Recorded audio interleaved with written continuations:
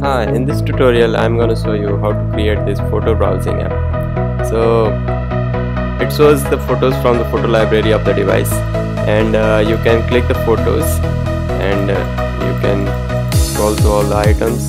You can also zoom on by double clicking on it, or you can also use pinch zoom.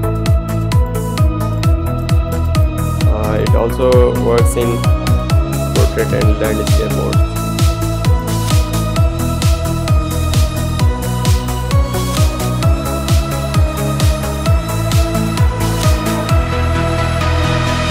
So let's go ahead and get started. So I am here in Xcode. I am not gonna be writing all the code. I am gonna be copying, pasting code from the app that I have already created. So let's go to and let's create a new project and single view application. Name it Photos App 2, and we're not gonna be using any of these. So click next and create.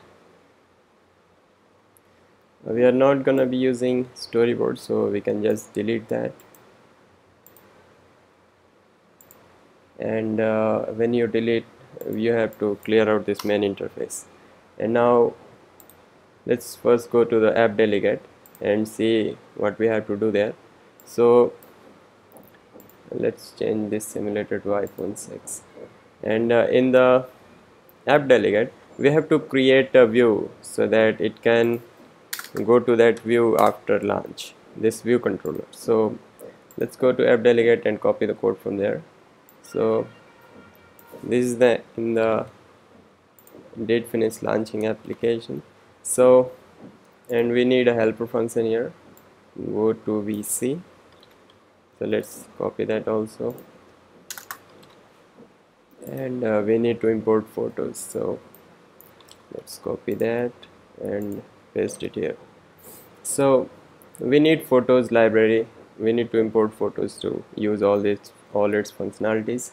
And here, when the app launches, we need to determine whether the app has access to the photos library or not. So if the access is not determined, then we request the authorization, and then if the user clicks the OK button, then that means it's authorized, and it goes to go it runs this function, which takes the window, and we set the background color to white, and also embed it in a navigation controller. And the main view will be view controller right here, and then we embed it, and then we just present it. But if the user denies access, then we show an alert which has title photos access denied. Otherwise, on the second launch of the screen, if the user has authorized the app to access photos library, then it directly goes to the view controller. So now that's all for the app delegate. Now let's go to the view controller and see what we are. So here also we have to import photos. So let's import photos, and these are the delegates we need to conform to in order to use navigation controller and collection view. So let's paste all that. It's the collection view delegate, collection view data source, collection view delegate flow layout, and navigation controller delegate. It's gonna complain that it does not conform, so we are gonna look into that in later. So let's create two variables for the collection view and the image array. So this is the collection view that is gonna take up the whole screen, and this is the image array which will contain all the images retrieved from the photos library. So let's go to the view date load function and copy all the code here. So here we set the title to photos. This will be shown in the navigation bar, and we declare a layout for our collection view. This is needed to initialize the collection view. So we get the collection view, and we set its frame to take up the whole screen, and we assign this layout to here. We set the delegate to self, data source to self, and this is the cell we are gonna create. Let's create that now. So here I have that cell, so let's copy it and paste it right here. So this is the cell we are gonna use. It just has an image view, and then in the layout subviews we set the image frame to bound of the cell. Now we need to register this cell to be used in this collection view. So this is what this is, and we set the background color of the collection view to white, and then we add it to the subview. And we need to set this auto resizing mask to the width and height, because we want the width and height of the collection view to be flexible, so that it can conform to the bounds of the screen when it is rotated. So that's what this is. And we are gonna have this helper function grab photos to get all the photos from the device. So let's copy that.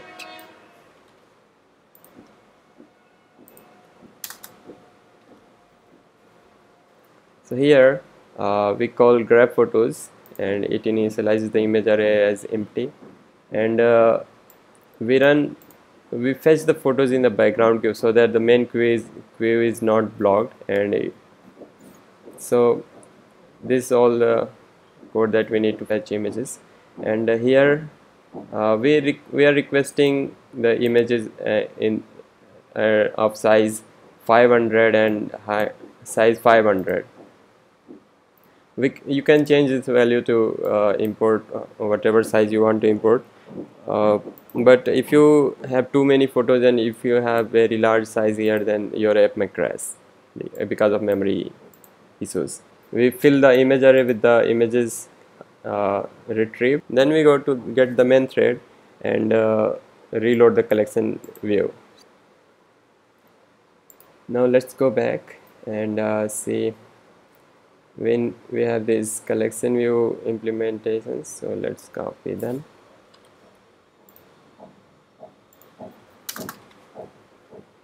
So here it shows how many items will be in a section. So we are gonna just return image array count. So and for the cell, we get the cell image and then assign it the image from the image array. And when a user selects an item in the collection view, then we call this, and we go to the preview image preview view controller. So let's create that view controller now. It's Coco attach its view controller, and name it image preview VC.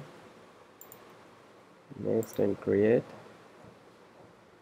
So it's gonna go to this image preview VC, which is gonna show the full image. And we are gonna pass image array to this variable in the next view controller. We are also gonna pass the index path which was clicked here. So this variable in the next controller is gonna contain index path. So now let's go back and copy these functions here. Here this function is called when the view is going to layout subviews. So it is also called when the view first loads, and it is also called when the device orientation changes. So if you want to make any changes to the layout when the orientation changes, you can do that here. So here we get the my collection view, and invalidate its layout so that its layout changes to conform to the orientation. Now this is collection view delegate functions to minimum line spacing for section items and minimum interim spacing for section.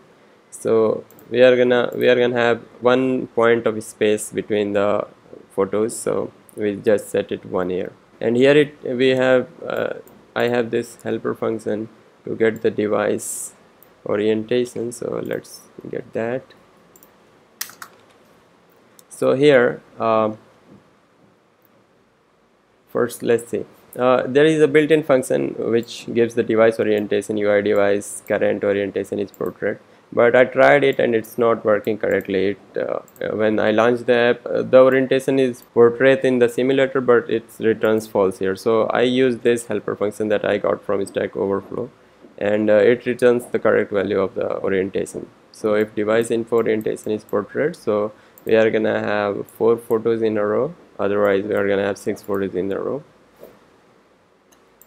Let's move on. So I think we have got all the functions here. So now let's move on to image view VC, and these are the things that we need to conform to. So let's conform to all the protocols. Okay, and let's declare all the variables. Okay, so we declare here my collection view for the collection view, and the image array which is to be filled from this view controller, and past content offset for the index part that was chosen. So we don't need this code, so we can delete that. Now let's go back and copy all the code from view.load.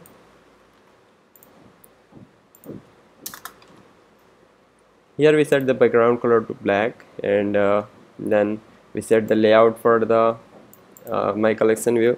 The scroll direction is gonna be horizontal, so that we can scroll through all the items.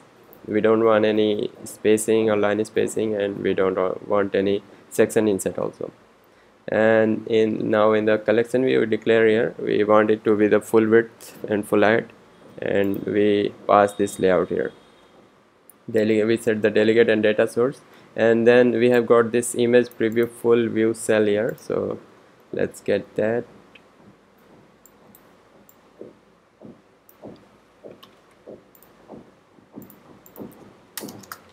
Okay, so we have got the cell here. Let's see what's in here. Here we need to use a UI scroll view for the zoom and pinching functionality. Scroll view already has this functionality built in, so we are gonna use scroll view. So I declare here scroll view and an image view, and the image view is gonna be a sub view of the scroll image. So we set the delegate, and we don't want any bounces, so we set it to false, and we want to show the vertical indicator, so we set it to true. And here you can set the minimum and maximum zoom scale that you want, and here we add the tap gesture recognizer to the scroll image, so that we can double tap on the image to zoom in, and then we add it to sub view. Then we create an image view and add it as a sub view to the scroll image, which is the scroll view. Now here we handle the double tap on the scroll view. So if the zoom scale is 1, it's going to use this function to zoom in, otherwise it's going to set this image scale to 1. Here this is the function that gives the image view to the scroll view for zooming view. We need to return the view which we want to zoom in here. Now here we set the frame, scroll image frame to the bounds of the cell, and image view to the bounds of the cell. And here we have a function prepare for reuse. So this is called when a cell is reused. So whenever cell is reused, we want the scroll image of the scroll image, that is scroll view, zoom scale to be 1. Otherwise, when we zoom an image and we then go without restoring it to size 1, we go to the next image, and when the user keeps scrolling and the previous cell which was zoomed is used again, then it's gonna have some zoom scale, so we need to reset it. That's why this function. Okay, so let's go back and see. Let's copy this collection view delegates functions. Okay, so this is the number of items we want, and we set the cell image view to the image array. and then let's copy these two functions and paste them in here. So here when the view will layout subviews, this function is called, and we want to change the flow layout of the my collection view. So we want the scroll view inside the cell to also conform to the bounds of the width. So we need to change the flow layout. That's why this function, we invalidate the flow layout so that now it resizes itself to fit the width and height of the screen, and then we need to invalidate the layout of the my collection view also. And I saw that when this view will let subviews and we call all these functions, without this function the offset of the collection view is not correct. So the image is not centered in the view when we rotate the device. That is why we need this function. So when the view will transition to size, it will return, we will get the size from here of the current size of the screen, and we can take that size and we can calculate the offset that is the current offset of the my collection view, and then we can manually set the offset of the my collection view, and that is what this function does. So I think that's pretty much it. So let's run the app and see if it's working properly. Okay, we also need to go to the info.plist and add a description for what we are gonna be using the photo library for. So this is the thing that we need to add here. So let's copy and paste that and add a description there. Let's run again and see.